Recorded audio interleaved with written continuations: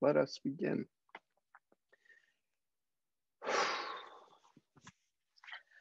Finding a seat. I'm sitting at my desk today. I just felt like I didn't want to get out of my chair today.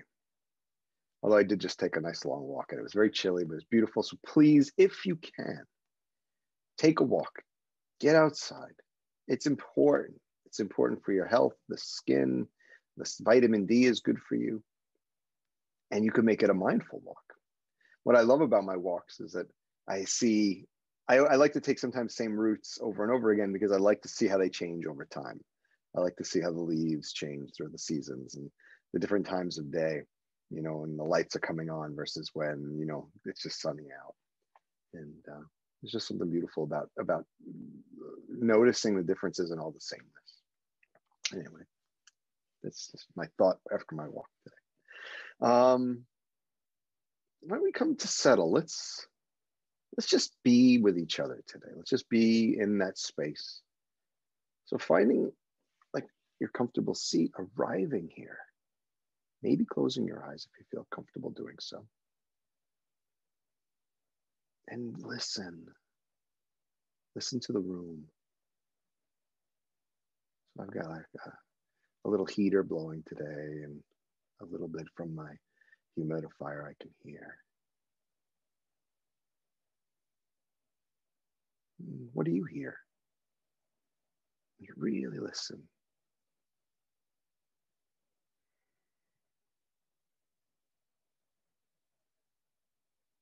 It's not even about the breath at this point. It's about just putting your focus on hearing.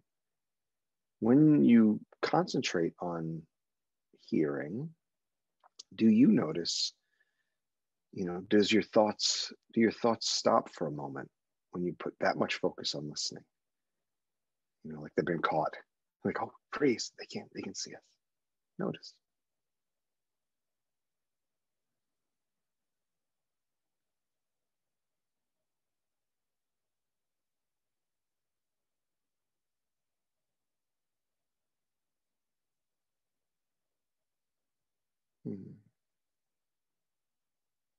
Can you discern the differences in the sounds? Or is it all one wash of sound to you? Or can you do both? Honor the oneness of all the mesh of sounds while still discerning some of the subtleties between the sounds.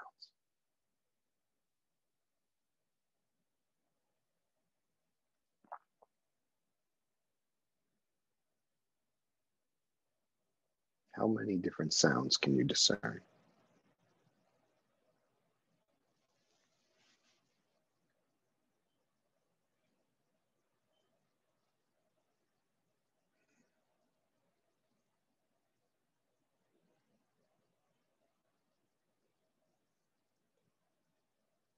And how does focusing on just one sense like that, the hearing, how does that make you feel? Does that make you feel like annoyed because you're trying to fight with like the hearing? Does it relax you? Does it bring a peace or a calmness to you? Either one of those things is not right or wrong. It's just something to notice. So a little more time, maybe tuning in. And while you're listening, noticing how you feel while you do that.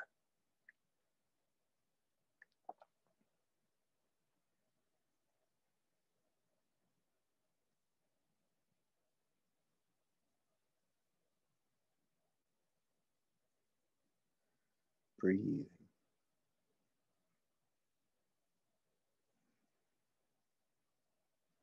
Just tuning in and listening right now, just listening to the room. Feeling your emotional state around the process of trying to focus on hearing.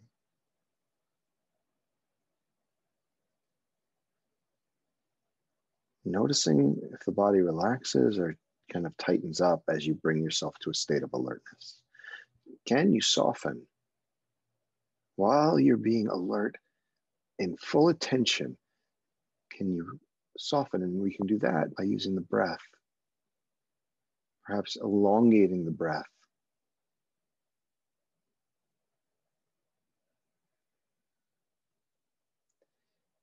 drawing the attention, it's almost to the space between the ears, sort of where the sound from both of your ears arrives.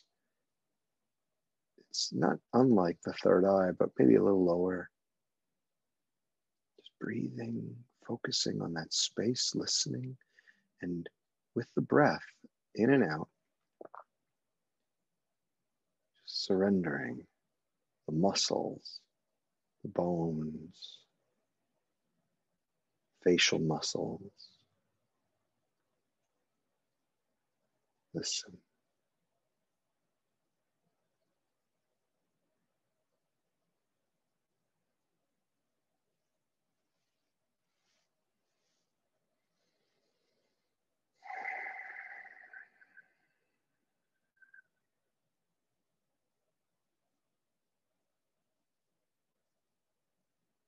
And by focusing on one sense, do you notice kind of peripherally, like the energy around you? It's like as if your other senses actually in some ways start to heighten, even though you're focusing on just the one. So you're maybe 80% focused on your hearing, but probably anywhere from 10 to 20% of your attention begins to notice how what you're hearing is affecting the rest of you. So use that. Notice what the sound does to you as it enters the ears, as it filters into your body. In that sense, we're making our whole being into an ear. Breathe nice, long, deep, slow breaths.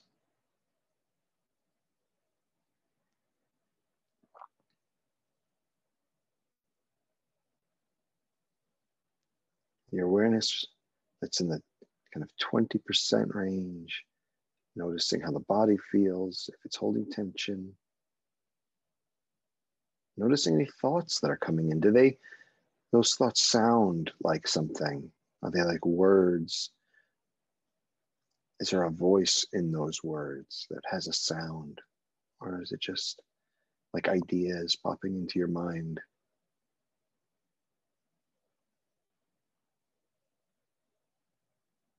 Again, who knows this? Who hears? Who is aware? It's a beautiful time to marvel and witness the orchestra that surrounds you, that permeates your mind. Not that everything you hear is going to be what you want to hear. Not that everything that's coming at you is necessarily in your best interest, but we can make it our best interest if we can learn to watch it with an open heart, forgive, and accept, and love ourselves even in this place. I'm going to give you a couple of minutes here of silence to listen to your whole being. And breathe.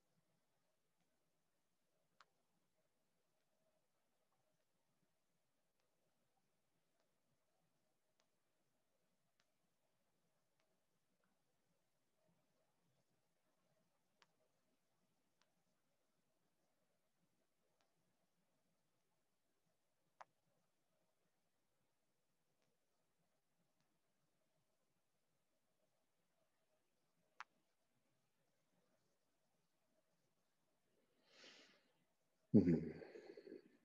We honor ourselves when we pause, when we stop and we listen.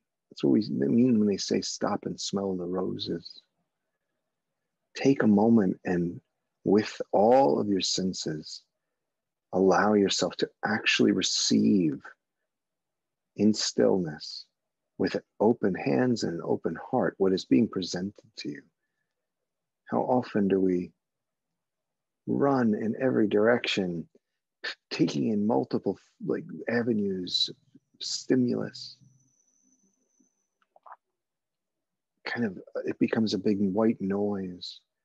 Even the things we read on our phones and stuff just become a constant state of input with no, ever letting it really land anywhere.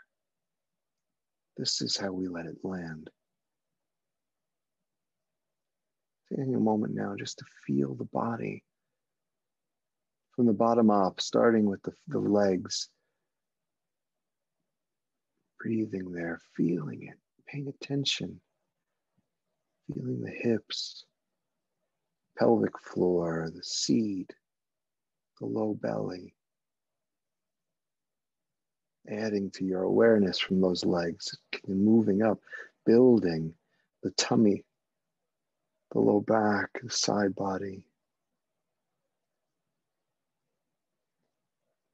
Just the very use of your awareness, alivening the body. Right? The chest, the upper back, the heart, the lungs, the shoulders and the arms. That's how powerful you are. By just resting your awareness, your attention on something, it comes to life. It exists. It stands apart. It stands out. Nothing that you don't pay attention to exists because you're not giving it a place from which to stand. So where you put your attention is what will exist for you. The neck, the jaw, the throat, the ears, the cheeks, the eyes, forehead, the top of the head, the whole body.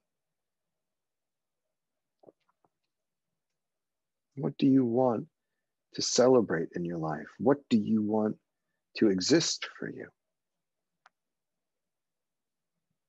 It's where you put your attention. Where you put your attention is what is going to show up for you.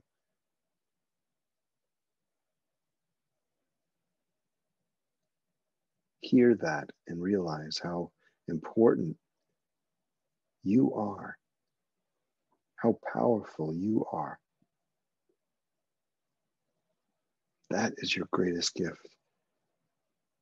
For every moment you spend dwelling on that which fights you and beats you up, you give it power. And for every moment you honor the path you've taken to this point with an open heart and forgiveness, and then move into focusing on something much more beautiful, divine, never ignoring or pretending that we're not healing the things that we've carried to this point. But as we drop them, making that space available in our minds and our hearts to something more beautiful. That is your beautiful work. That is your greatest work. And with that, I invite you to begin to return to the space, letting go and opening your eyes slowly, slowly. And maybe grounding yourself, your hands, give yourself a hug. I'm going to give myself a hug today. I'm going to give myself a big hug today. And I wish I could hug all of you today. Just giving you all a big, giant hug. I'm very grateful for all of you. And I'm very grateful for this time we've gotten to spend together. Tomorrow is our last day of the series. Thank you so much. Thank you. Namaste. Namaste.